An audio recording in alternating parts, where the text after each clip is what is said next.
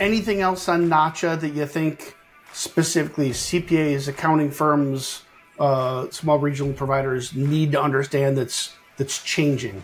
One of the things that pops in my head is around tokenization of data. Sure, tokenization is a big topic.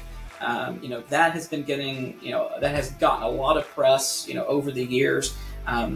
What you need to keep in mind, if tokenization applies to you or could apply to you, you need to familiarize yourself with the triggers of that. It's volume-based metrics.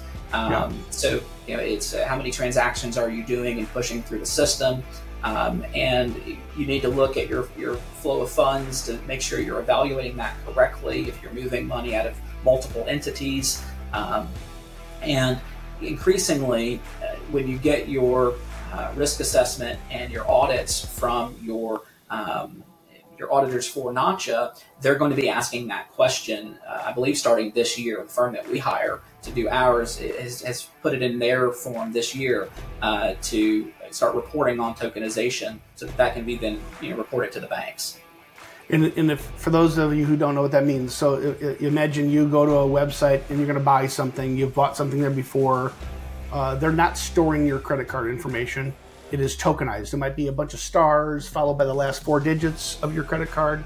That website isn't physically storing it. It's a third party who's tokenizing the data. That's what we're talking about, where you can't store your client's bank information. So if you're an accounting firm providing payroll services, you can't store that banking information. Now, there's Chris alluded to it. There are thresholds where if you're a smaller company, a smaller number of transactions, you don't have to comply yet. But I think it's safe to say, Chris, that the bar just keeps on lowering. And yes, I would have an expectation. We don't have any commitment. We don't have NACHA hasn't published a statement or a date on this. I would have an expectation within the next 2-3 years, all data must be tokenized. You simply can't store bank information, period. It's not going to be just for bigger providers. What do you think about that? Well, I would agree, just in principle, to that statement, Mike. If NACHA doesn't do it, states will. Another thing that's sweeping through the country right now are different financial privacy acts, different privacy acts just in general.